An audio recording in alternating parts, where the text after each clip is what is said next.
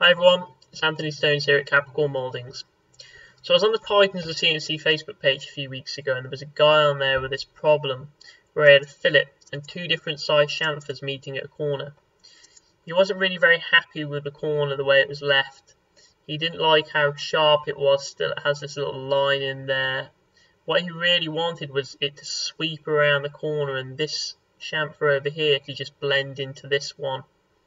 So some of us know that in Fusion 360, if you have three different size fillets coming into a corner, you end up with this very smooth surface.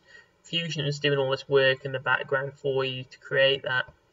Unfortunately, in this instance, because we've got chamfers and a fillet, we don't get that helping hand off Fusion. It's left in a kind of raw state, and it doesn't really look that good. So the aim of this video is to show everyone my solution to getting around this, creating this sweep around the corner, and hopefully by the end of it we're going to end up with something that looks like this, which is quite a bit better. So what I'm going to do is I'm going to go back to this model and I'm going to turn this into the finished item. So I'm going to get rid of all the chamfers and fillets, so I'm going to roll the history marker back and delete all those features out, until we're just left with this block here, which is 100 by 100mm sketch, which is extruded up by 40mm.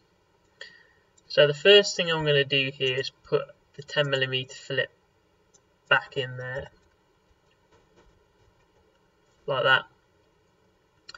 And then I'm going to cut that fillet away. So I'm going to draw a sketch on the top surface, and I'm going to press P for project, which is also in here.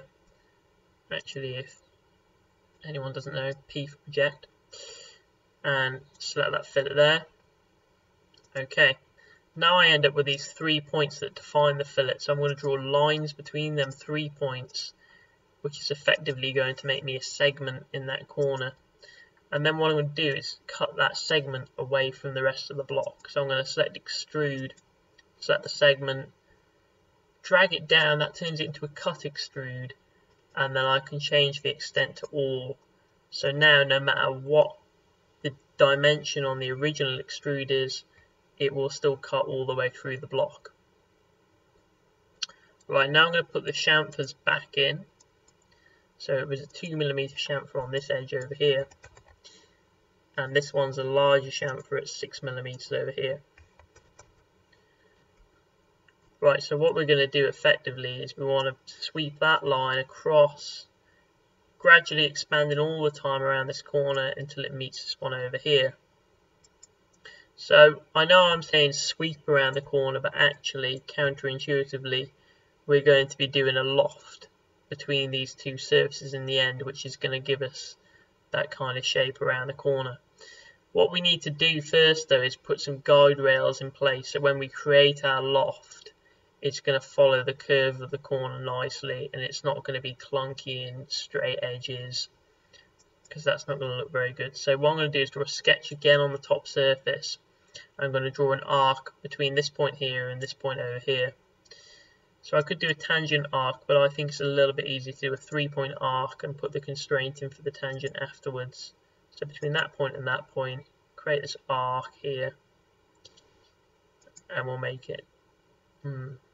It's actually made a tangent on that edge. That's not all I wanted. I'll delete that out there. Right, there we go. It's not tangent on any edge now. I want them to tangent, like that. Now it's black, it's constrained. So that's that sketch done. One of the guardrails is done. That was the easy one. This one's a bit more difficult because I want to go between this point on the end of here and this point up here. Now we haven't really got a plane that's going to join through them 2 points at the moment, so we can't draw a sketch between them yet. We've got to create that plane. So the way I'm going to do this is I need a line from that point there to that point there. You can do a 3D sketch between them, but you have to go into your preferences and turn on 3D sketching. It can get a little bit confusing 3D sketching sometimes. So what I'm going to do here is I'm going to do a lofted surface. So go to the surface menu and select loft down here. And I'm just going to do a surface loft between this line here and this line over here that looks like that. So what's that getting us? That's getting us this line here. and that's what we need to create our plane. So go back into the solid environment and select the planar angle command, and we'll leave the angle at 0 degrees. And now on this plane, which passes through both of these points, we can draw our guide rail. So sketch on that plane, and we're going to do a 3-point arc again from that point to that point. It's going to arc, 3-point arc. We can't actually select these points yet, so let's project them through. So we're going to select both of them lines, press P again, project. Okay, that's brought us 2 points through on the end of there now that are in the current sketch. So going to 3-point arc now,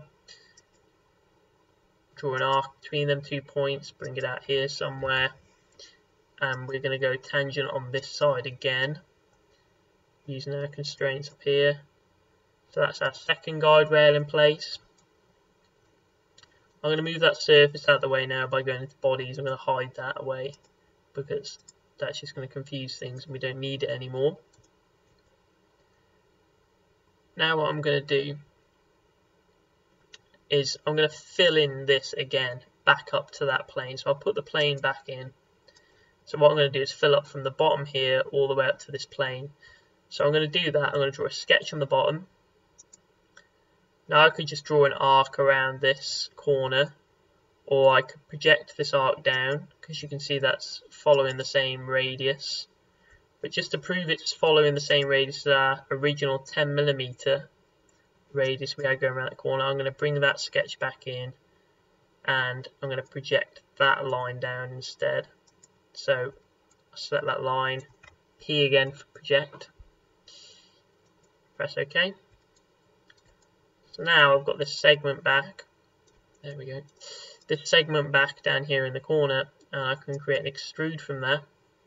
So let's come out of that sketch, create extrude, drag up, start the join operation, and in here instead of distance I'm going to put to object and select that plane.